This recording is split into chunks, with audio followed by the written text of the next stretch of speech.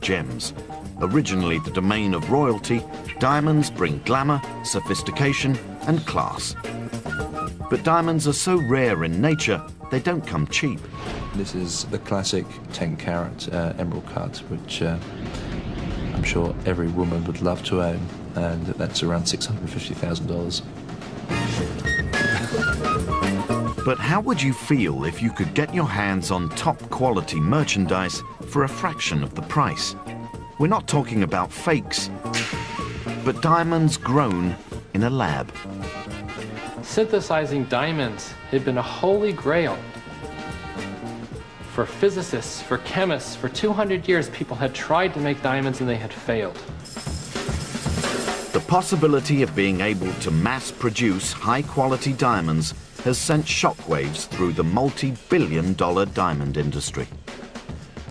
What if there is a way to synthesize diamonds that are non-detectable from natural diamonds? What if technology gives us the ability to make a synthetic diamond and no one knows this is synthetic? This is the story of the diamond makers, and how one day these fabulous gemstones may become available to us all.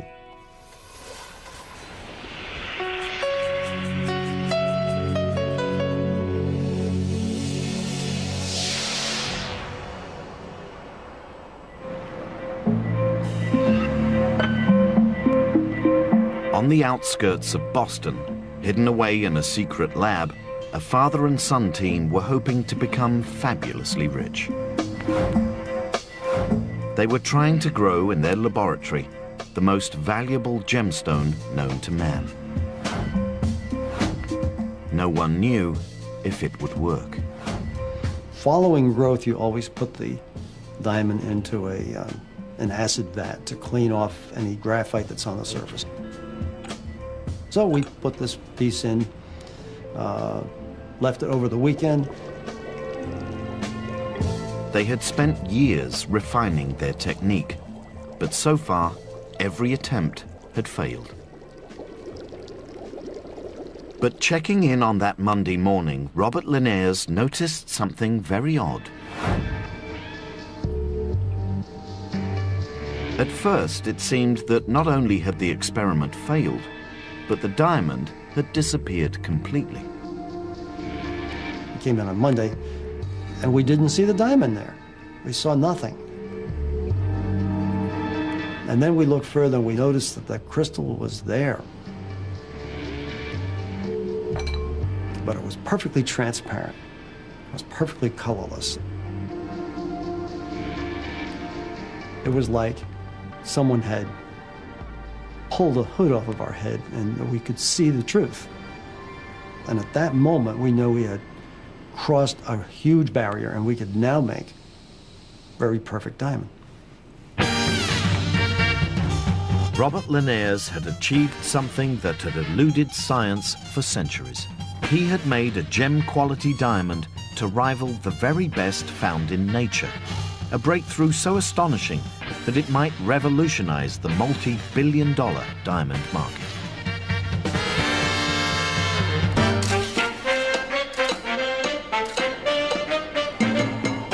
Diamonds are the ultimate statement of luxury. Glittering and sexy, they've never gone out of fashion. Even today, there are plenty of women who believe diamonds are a girl's best friend. Our job as marketers is not to make women want diamonds. I can tell you they want them before we start. Our job is just to help them to get them. Come and get me, boys.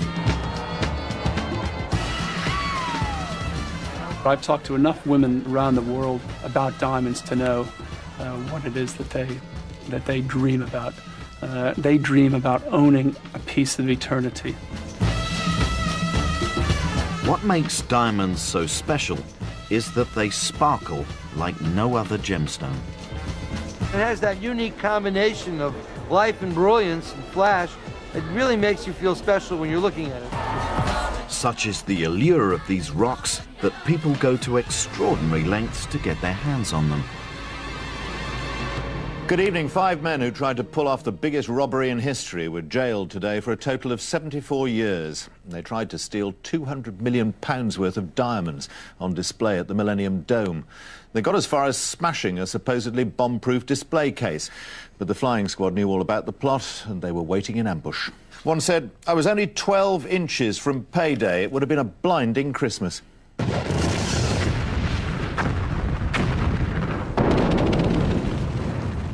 Diamonds occur naturally in the ground, but digging them out is immensely difficult.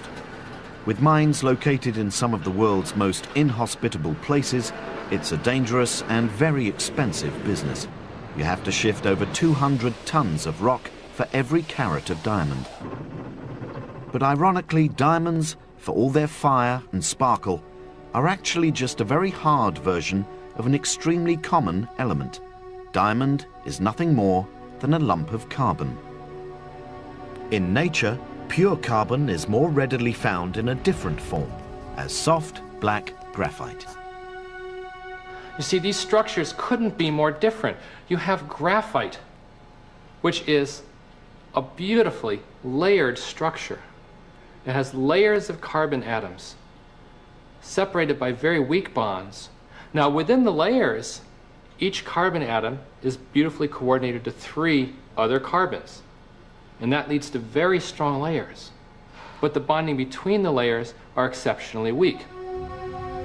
But if that bonding is rearranged, something remarkable occurs. By contrast, diamond is the hardest material known, and it's hard because of the way it's bonded together. This 3-dimensional linkage in which every carbon atom is surrounded by 4 neighbors, and it forms a complete 3-dimensional structure. You know, a structure can only be as strong as its weakest direction, and in diamond there are no weak directions. Every bond is almost as strong as a bond can be. The difference between the 2 forms of carbon is so subtle that scientists have searched for ways of transforming cheap graphite into much more valuable diamond. Synthesizing diamonds had been a holy grail. For physicists, for chemists, for 200 years people had tried to make diamonds and they had failed.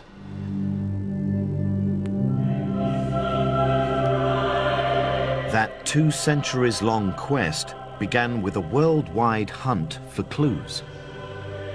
The very first came from the way diamonds were formed in nature.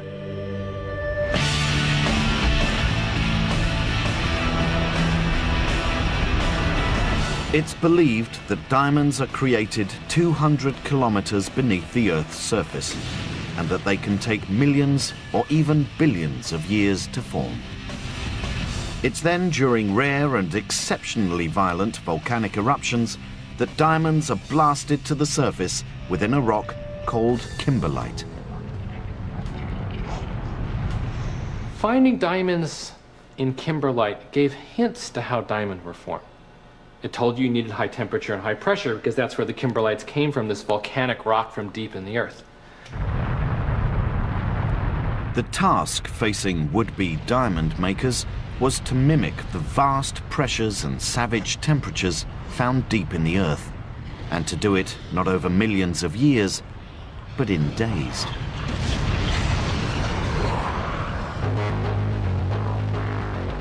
No one got close until the 1950s. Working in the greatest secrecy for the engineering company General Electric, a team of American scientists took up the challenge. They aimed to create diamond from graphite. GE spent millions of dollars developing a gigantic 400-ton diamond press.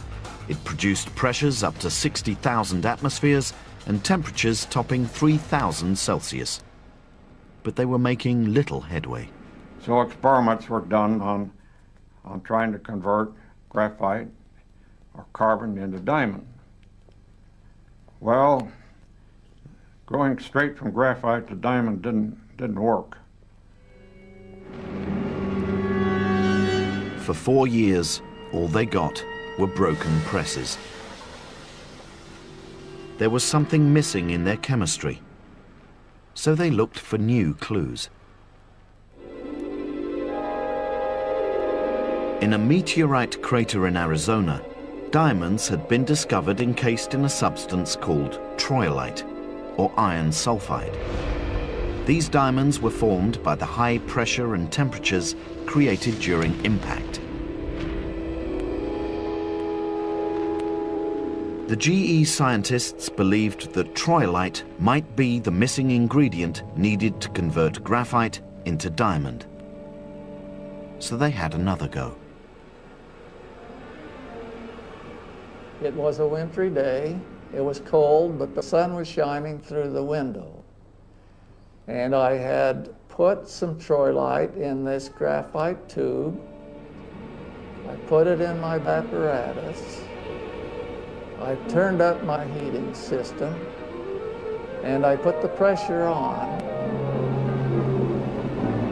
The force builds up and up and up, eventually reaching nearly 500 tons, almost 1 million pounds per square inch. The outer surfaces reach 750 degrees Fahrenheit. Inside, 2,600 degrees Fahrenheit.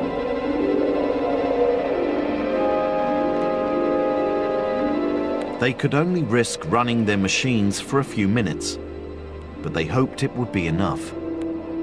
Then, just as they'd done dozens of times before, they broke open the capsule.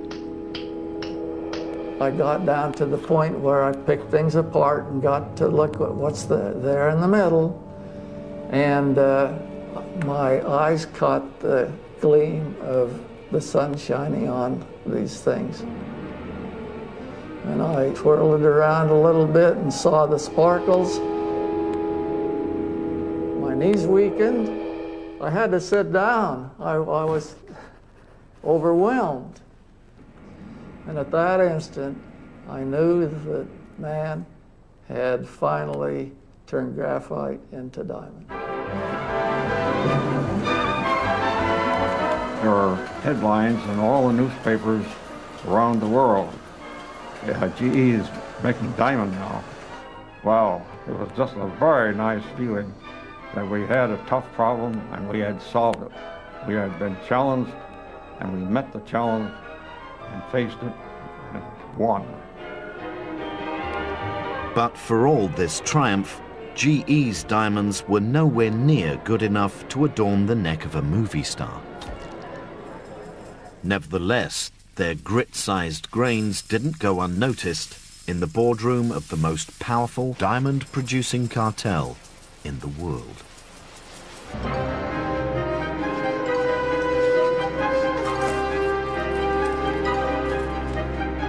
De Beers is the diamond industry, and it's dominated the market for well over 100 years.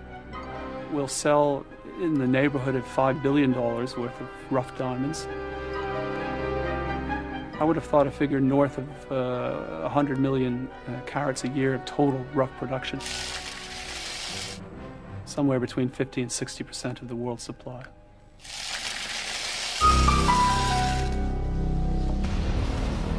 From their headquarters in central London, De Beers rough diamonds are sorted and distributed around the world, sold to select dealers for cutting and polishing.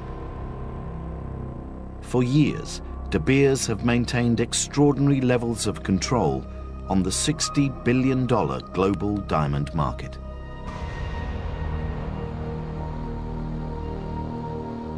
Initially, they didn't see the arrival of man-made diamonds as a threat. They were just too low quality, fit only for making industrial cutting tools.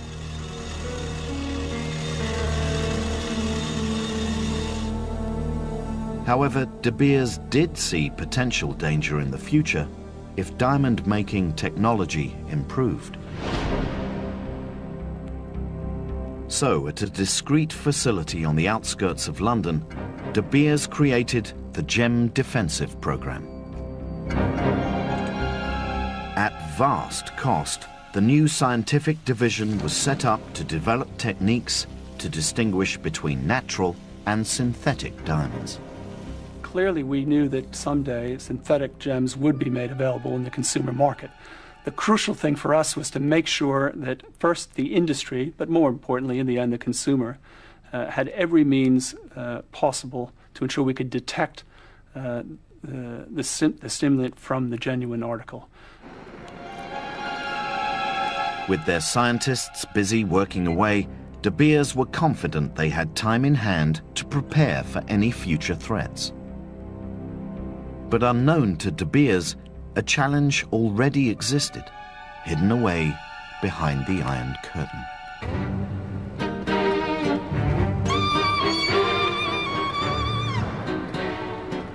With the breakup of the Soviet Union, Russian scientists were keen to explore the new ideals of capitalism. In the early 90s, on the outskirts of Moscow, diamond scientist Dr. Boris Figelsson set up a lab in rooms rented from the Institute of the Blind. I had hopes. I even had dreams about it. That was at the time when things started to happen.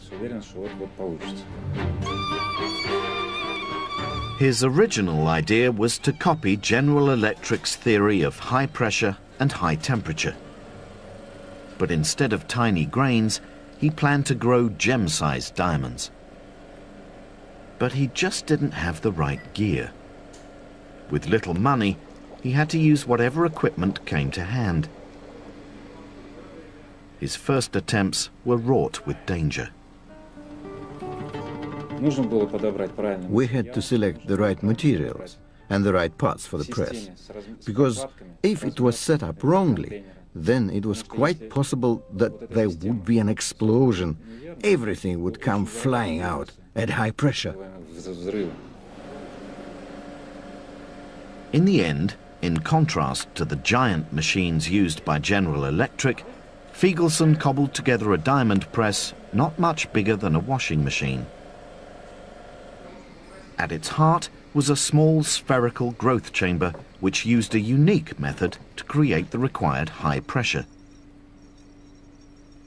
Pumping oil around the sphere created a moderate hydraulic pressure. This was then amplified through specially shaped steel anvils to create a massive 58,000 atmospheres down at the central core. But at first, he still wasn't getting the goods. When we thought we understood everything, everything was clear. Then something emerged, something no one predicted, and everything fell through. Figelsson decided to try an old crystal growing trick and give his diamond a head start. Within the growth core, he added a tiny piece of low-quality grit diamond. He hoped this would act as a seed on which the growing diamond could form. Above it was a metal solvent and a layer of graphite.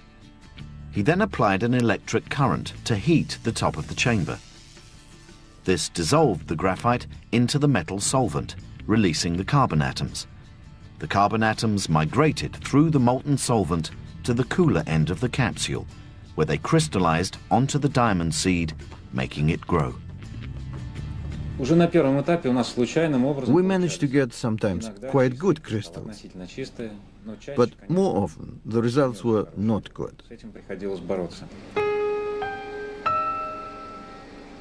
Figelsson's diamonds had telltale signs which would betray their man-made origins.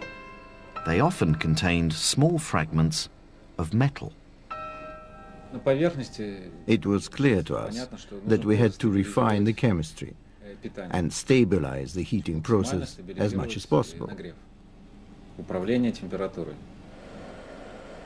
Figelsson eventually discovered that by controlling the critical temperatures within the growth core in a very precise manner, he could dramatically improve the quality of his diamonds. His diamond growing technique was still not consistent, but Figelsson had realized his dream. But there was something else about his diamonds, something that made them potentially of extraordinary value. His diamonds weren't crystal clear, they were colored.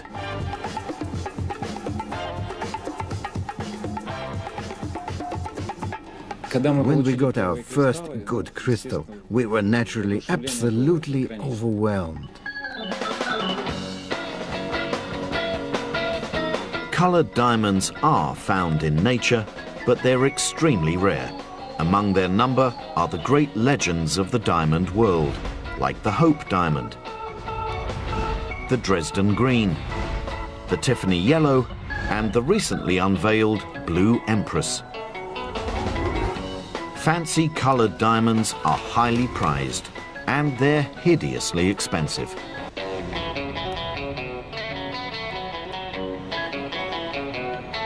Only the finest jewelers stock natural colored diamonds.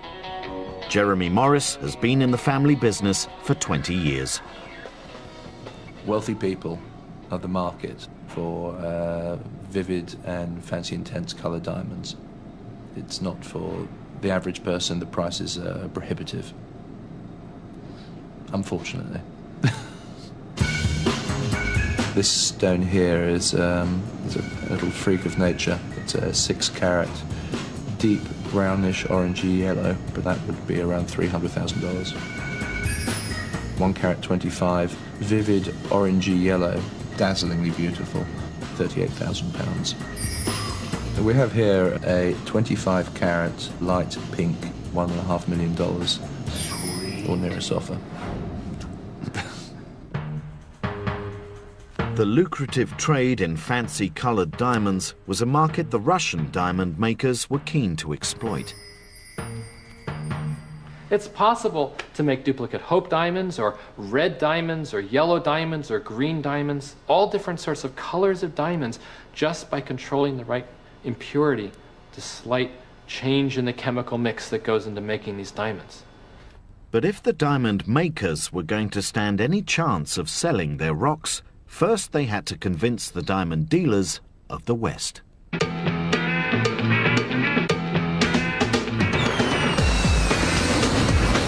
Every year, Las Vegas hosts one of the world's largest gem fairs, where thousands of dealers sell their wares to jewelers from around the world. In 1999, colored synthetic diamonds coming out of Russia were showcased here for the first time. Just today we had here at the show a large selection of synthetic diamonds presented and showed to us in a variety of fancy colors. You're talking about blue stones that look like $100,000 per carat stones. Very nice stones. Lured by the dream of fabulous wealth, diamond labs had sprung up all over Russia. As a middleman for synthetic diamonds, Alex Gryzenko had been drawn to Vegas. For the last several years, we've been looking at what the potential market could actually be. Today, the market is truly in its infant stage. And as demand grows, and demand has to grow, this market has to be created. And as demand grows, so will supply, inevitably. It will be a big market. But back in 1999, the prospect of a world flooded by synthetic Russian diamonds actually seemed remote. Their labs lacked the funds and the necessary production skills. The Russians certainly have problems today. We all understand that. Capital is scarce, infrastructure is in some places complicated. Capital investments into Russia today are difficult.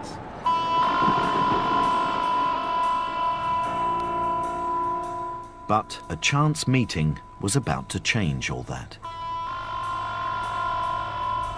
Like something out of a James Bond movie, a Russian scientist made a cautious approach to a former US Army general. It was to be a fateful encounter. I was in Moscow on another project developing an electronic security device, and one of the scientists on the project asked me whether or not I was interested in diamonds. And I said, well, I'm an entrepreneur. I'm interested in most anything. Frankly, I thought he was going to ask me to invest in some diamond mining project. But instead, they took me to a facility outside of Moscow, and they showed me a machine that they claimed would make diamonds. General Carter Clark was intrigued. But even though he decided to fork out $170,000 for 3 units, he was quite skeptical that the Russian machines could make anything at all. The machines they had in Russia were doing experimental work, and there's a big gap between a laboratory type of operations and a commercial production. We really had to bring good old Yankee ingenuity into being in order to make this a viable business. So he brought the whole operation back to his native Florida. There, he set up shop as the Gemesis Corporation. His ultimate plan, to mass produce synthetic diamonds. But straight away, it was clear the Russian machines just weren't doing the business. They were able to get a crystal once in a while, but not all the time. They couldn't get the size we wanted. They couldn't get the color we wanted. Couldn't get the consistency we wanted. Couldn't get the yields we wanted. The whole idea of the growth process had to be rethought. So General Clark enlisted the help of scientists from the University of Florida. Dr. Rob Chaduka identified the problem. Too much human intervention. When the machines initially came over, one of the large problems were they were manually operated. There was a person sitting in front of that machine 24 hours a day, 7 days a week, while that machine was running, controlling the principal properties for that machine to operate, the pressure and the temperature. We wanted to remove the human error associated with running and operating this machine so we could produce a product on a consistent basis. That was, we had the computer control it.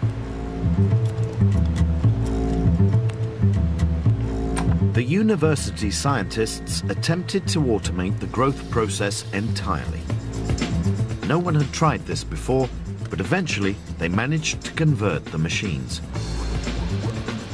Using their updated design, Clark's technicians started building their own presses, ultimately creating the world's first gem diamond production line.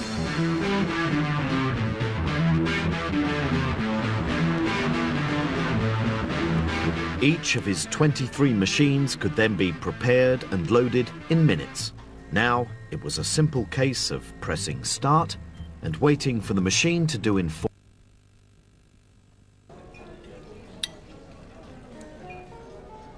I'm gonna do this now. Oh my God. Power equivalent to a hairdryer running at the same time. After each machine finished its run, the growth cores were extracted. They were then cracked open to reveal a small lump of metal which contained the diamond.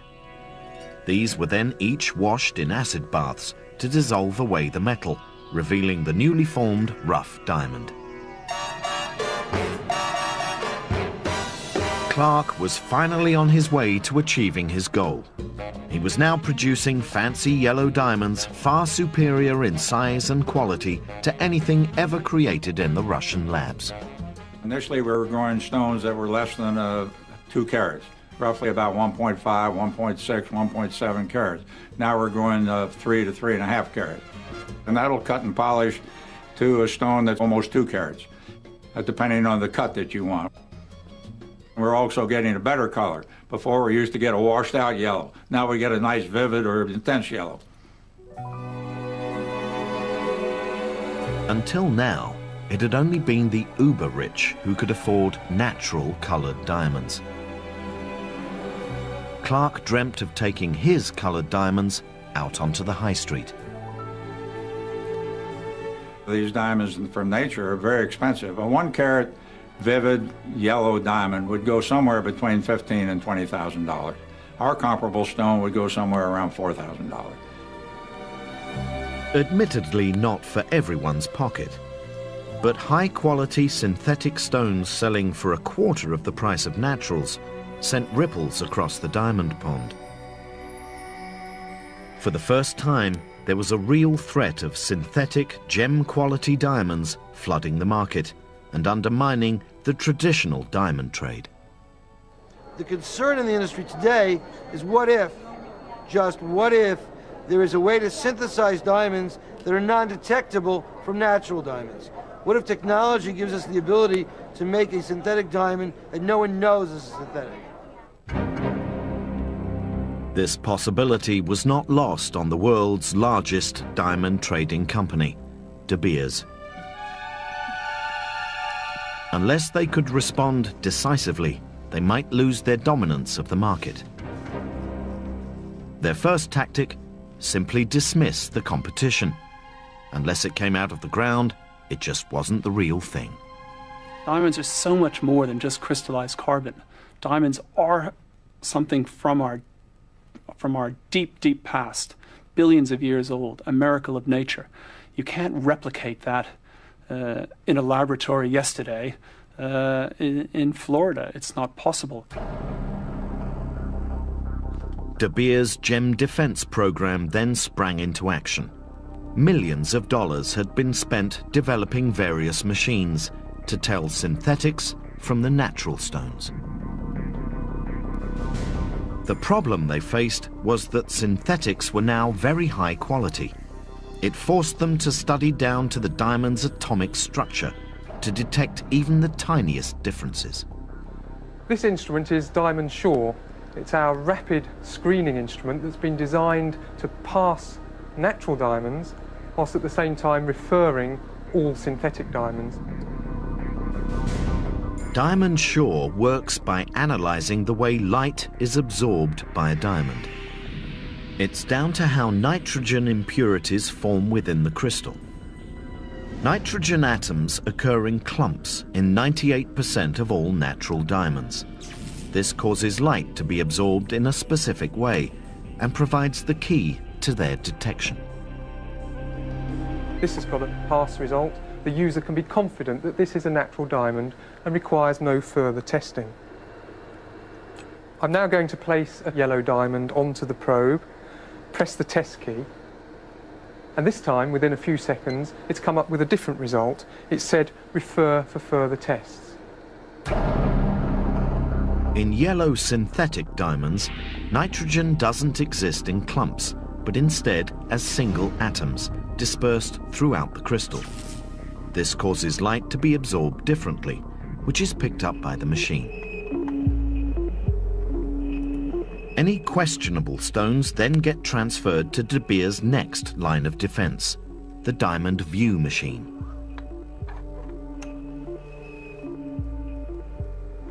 Diamond View shines ultraviolet light onto the diamond and generates a surface fluorescence image from which synthetics may be unambiguously identified. Under ultraviolet light, both natural and synthetic diamonds will glow to some degree. This is called fluorescence. But it's the patterns that are revealed by this glowing fluorescence that can tell the two apart. It's immediately obvious from the strong, blocky blue fluorescence patterns that this is a synthetic. You wouldn't get these strong shapes of blue fluorescence from a natural. Under the UV light, natural yellow diamonds look very different, producing a consistent yet very faint blue glow. With technology like this, De Beers feels it can outrightly dismiss the threat of synthetics. Today we can easily detect each and every synthetic stone that's made. That's really important to maintain industry confidence. De Beers were able to prevent any lab-grown coloured gems from being passed off as natural diamonds. No synthetics could trick their way into De Beers' multi-billion-dollar industry.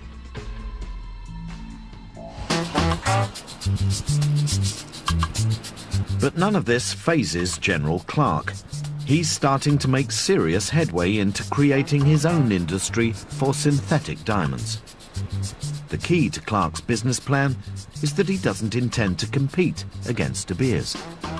We do not want our diamonds to be passed off as natural diamonds. That wouldn't do us any good, would not do the industry any good, and certainly would not do the consumer any good. So we're very strong in our concern about that, and we're taking every measure that we can to prevent that. All his diamonds are sent to the heart of the Diamond District in New York City, to the International Gemological Institute. Here, they are officially certified as being man-made. They're also subjected to a more invasive level of disclosure and have their origin tattooed on them by laser. General Clark's aim is to establish an entirely new market of affordable, coloured, synthetic gems. Currently producing 200 diamonds a month, Clark has grand plans for massive expansion. We have 23 machines in this facility right now, growing diamonds 24 hours a day, 7 days a week. And what our ambition is to fill this whole environment here with about 250 machines in the not-too-distant future. Clark's plan would create an annual production of 25,000 high-quality synthetic yellow diamonds. In the nearby town of Sarasota, on the west coast of Florida, his diamonds are already on sale. They're absolutely beautiful. You couldn't ask for more beautiful stones. It makes it for more everyday people to be able to afford beautiful, fancy colored diamonds. It's too early to say if Clark's new market for colored synthetic diamonds will ever pose a serious financial threat to De Beers. His output at the moment is just too small. And anyway, for De Beers, it's the clear, colorless diamonds that are the main thrust of their global empire. And that market was completely unthreatened. Or so they thought.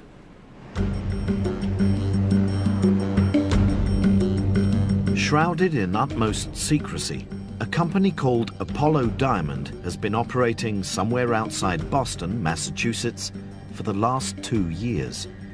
Highly protective of their technology, they have rarely granted access to their laboratory. Horizon was never given the address, just taken to their production facility. The company's founder, Dr. Robert Linares, had never intended to get into the diamond business. His interest had always been in semiconductors. Previous company was manufacturing gallium arsenide wafers for very high frequency devices such as cell phones and radars. And at the time, that was the ultimate semiconductor. And after I left that company, I sold it, and I wanted to go to the next highest performance semiconductor, and that was going to be diamond.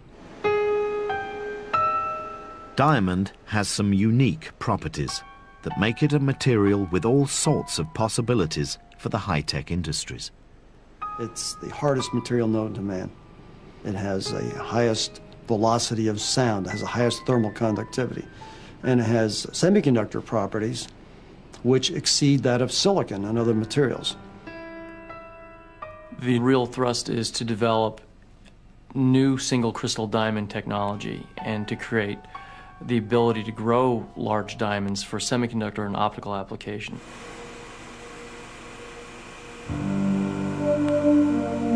But it was while striving to meet these goals that they stumbled upon something utterly unforeseen and ultimately much more glamorous. We're actually seeing diamonds now that really had the ability to become diamond gemstones. In their mission to make semiconductors, they had discovered how to make clear, colorless diamond. It was a eureka moment for this company where we recognized that we could really do something tremendous in this $60 billion marketplace. The Linares adopted a completely different approach to other gem diamond makers, a technique called chemical vapor deposition. or CVD. Unlike previous methods of growing diamonds, it didn't need high pressure or graphite and was based on using two very common gases. CVD diamond is done at very low pressures, less than 1 atmosphere. And you introduce two gases.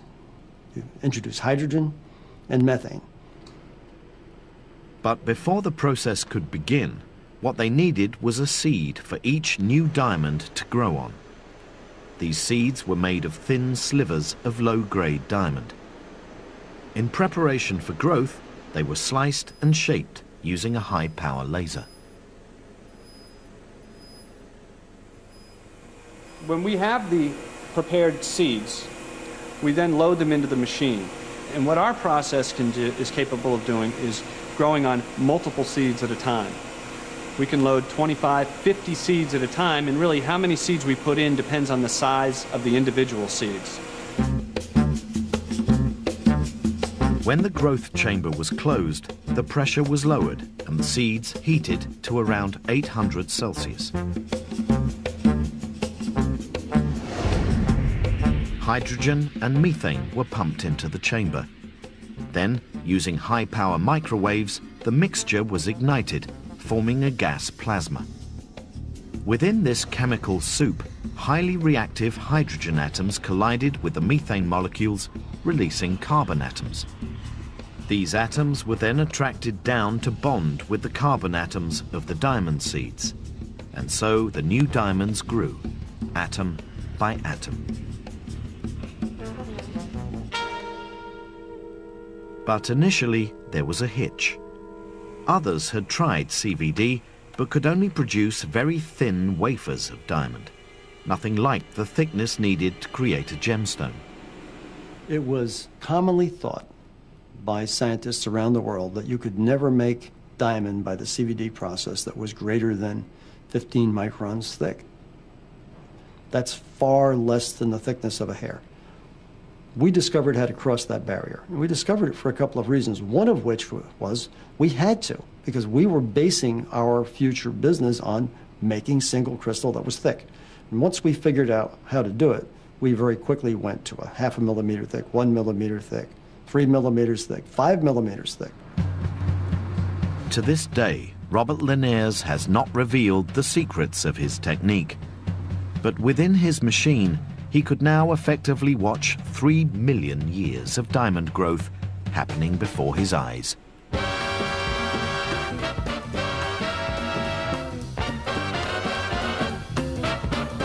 But there was something else. His diamonds had a clarity and structure unrivaled by any other synthetic process.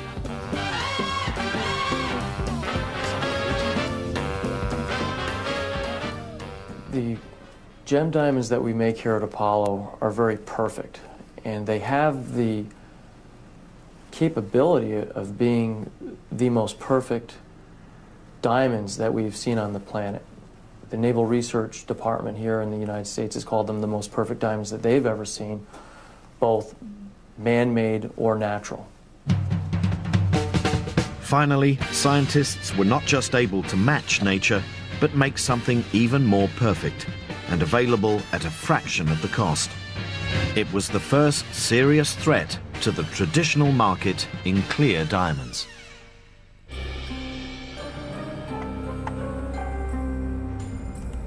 De Beers scientists were now facing their ultimate test.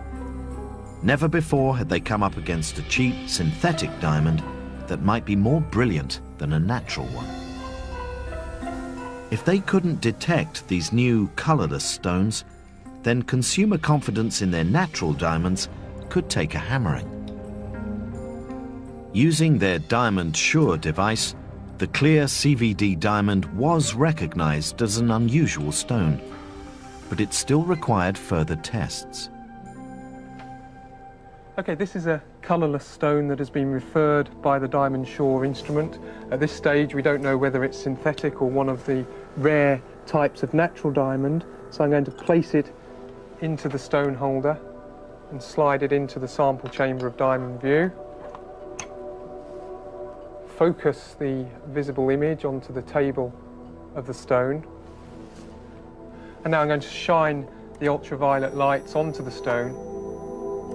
This stone exhibits extremely intense orange fluorescence, which is a characteristic of CVD diamond.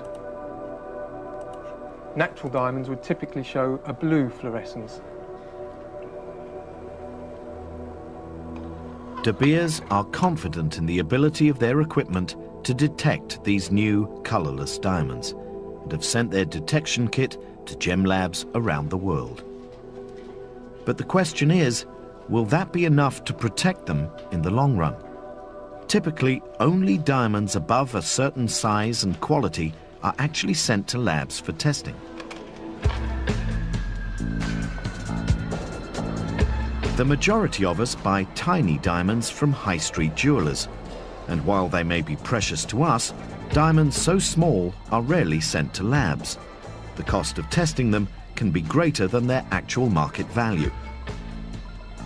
As a result, the authenticity of small stones, once in the marketplace, may never be questioned.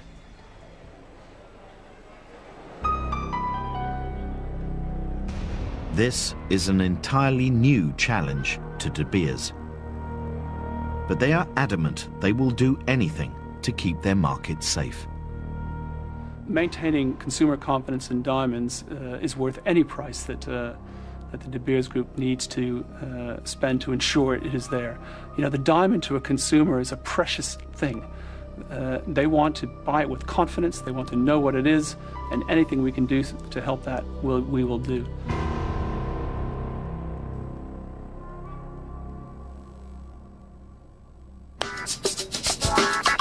But the fact is, high-quality synthetic diamonds now exist and have the same fire and brilliance as naturals. Driven by the likes of Gemesis and Apollo Diamond creating brand new markets, we now have the opportunity to buy synthetic diamonds. The only issue is whether you'd want to. Or do you think a diamond is worth more if it comes out of the ground? The only problem you'd have with synthetic diamonds is they're not going to be as rare and they're not going to be as special. I mean, I could give you a Mona Lisa, that would be an exact copy of one, it would be fantastic. But the real thing is the real thing, and that brings out a very special feeling. You know, if an orchid is grown in the hot, steamy jungle in Central America, or it's grown in a hothouse in California, it's still an orchid, it's still very beautiful, women will love to have it, and they don't really care where it comes from. Where's the romance when you have a yellow diamond and you give it to your loved one? You go, wow, that's amazing. You go, yeah, you know, this is a man-grown diamond, and it's like, well, why didn't you buy me a real one? It's too soon to say if synthetic diamonds will catch on, or if they'll undermine the trade in natural diamonds. But there's now a genuine chance that one day it could happen.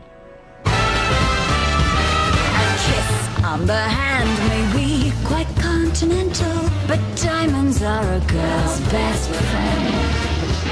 A kiss may be grand, but it won't pay the rent. Next week, Horizon investigates Tyrannosaurus Rex.